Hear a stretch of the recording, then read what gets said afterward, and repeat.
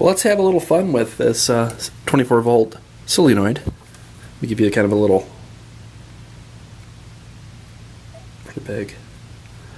Oh, and it has a screw feature, but it looks like it is tipped welded there. So that screw feature is no longer able to take that off. That's there, permanent. Yellow and red are the positive, and the white and the green are the negative.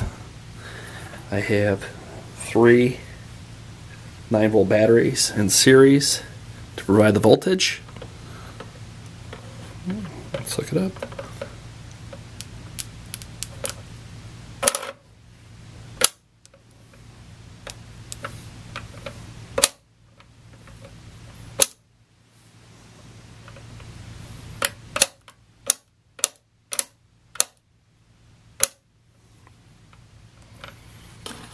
There you have it.